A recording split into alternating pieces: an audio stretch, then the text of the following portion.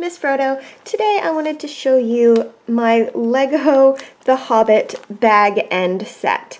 This is a really huge set. It comes with two huge instruction manuals, but it is really cool. This is one of my favorite sets ever, and this is based on the Hobbit version of bag end. So there are some dwarfs invading Bilbo's pantry, as opposed to the Lord of the Rings version where it would have been just him and Frodo. So there's a lot of characters in this one, a lot of cool features. Let's check it out. So this is an overview of what it looks like. I'm going to have to zoom in and kind of show you everything up close, but it is just super cool. There's lots of cool detailing. There's even some of the fencing even has wood marks on it.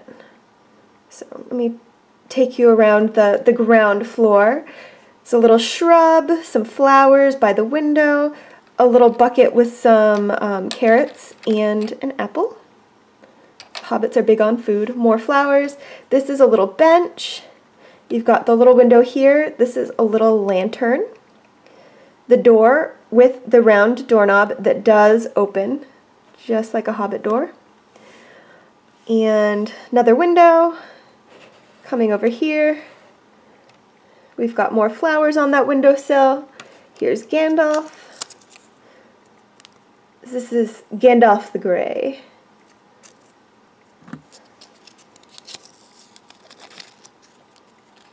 I'm going to set him to the side for a second. And Bilbo. And he has the short legs. You can see if I hold Gandalf up for comparison. They're a little shorter. Lego did this with the hobbits and dwarves because hobbits and dwarves are shorter than most people. And he's just wearing his casual little shirt because he didn't think he was doing anything. And I want to see if he has another face. He does. So he can get very concerned when all the dwarves just barge into his house. That's the face he was making for much of the first movie. Alright, put Bilbo aside. And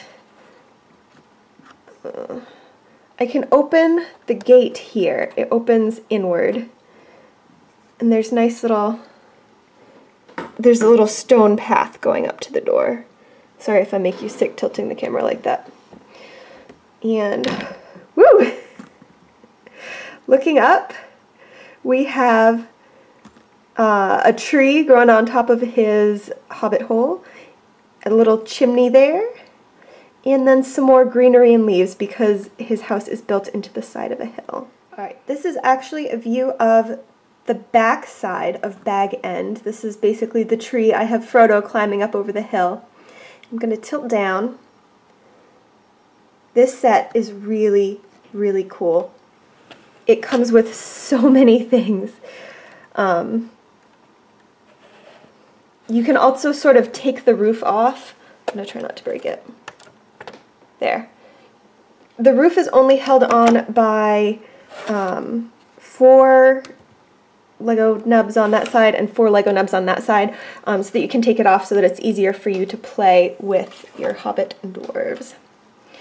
And this set came with 4 dwarves, and I am going to have to cheat and look up their names.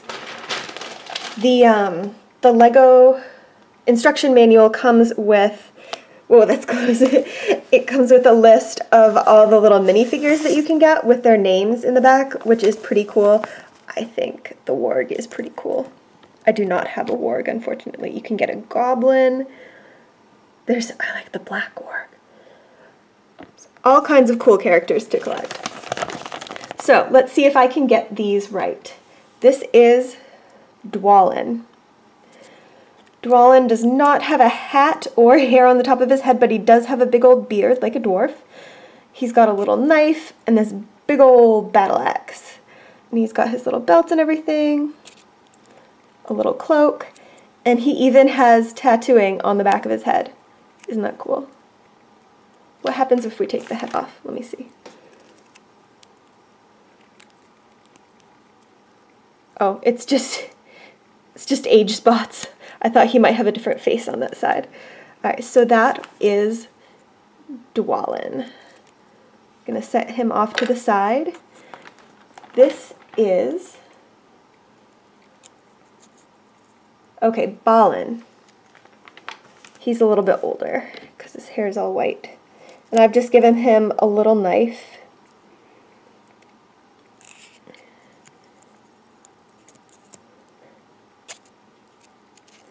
And again, you see how short the little legs are because they're dwarves. Next up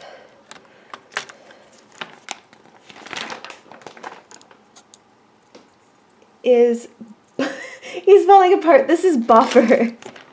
I just lost his hair, hold on. Okay. He's got this big ol' pickaxe.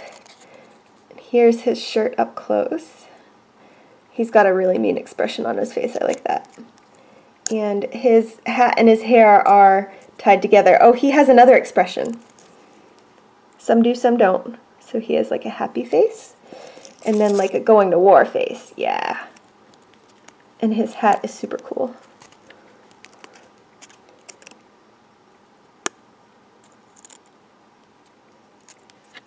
And the last dwarf that has invaded Bag End today is, I should know this one, Bomber. Yes, Bomber's the fat one, which is why he has a big old sausage in his hand. He's not actually any bigger as a Lego figure, except, oh, they sort of, his headpiece is actually like bent out, so it looks like his stomach is bigger. That's what he looks like without it.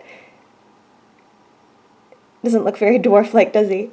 So you put that on, and it gives him the little belly that he has as a dwarf. And I really like how they did his beard.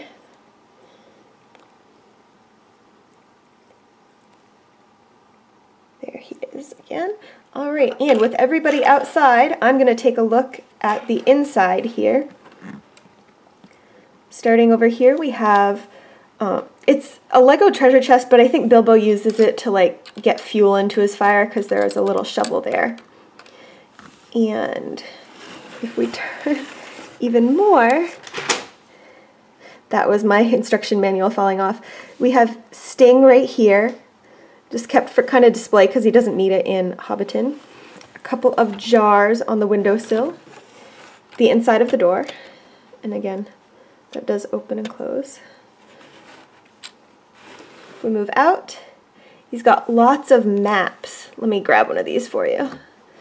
It actually has, oh, you can read that, Mirkwood. They did a really good job of making these maps look like real Lord of the Rings maps.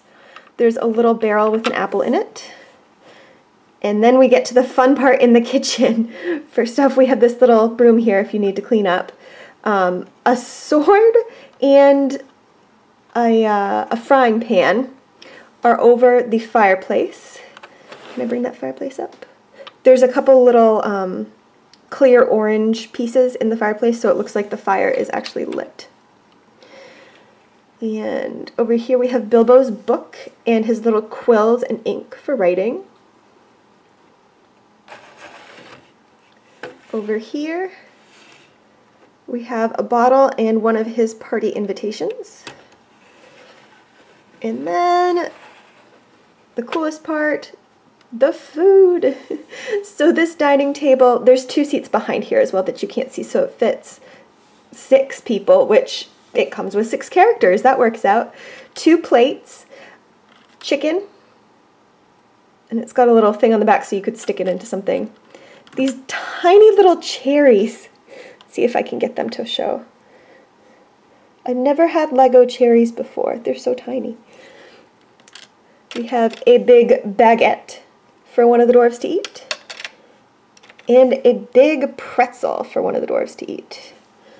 There are also 2 chalices, and this looks like a bottle that Bilbo's wine or beer would come in, probably. Well, it looks like the dwarves have broken into Bilbo's home. He's sitting over here fretting about them breaking all his plates. They're all having a great time with Gandalf, though. I had a good time, too. I hope you did as well, and I will see you in the next video. Hope you enjoyed the video. As always, please like, subscribe, and comment below. Thanks for watching Miss Frodo's Toy Hoard. Bye!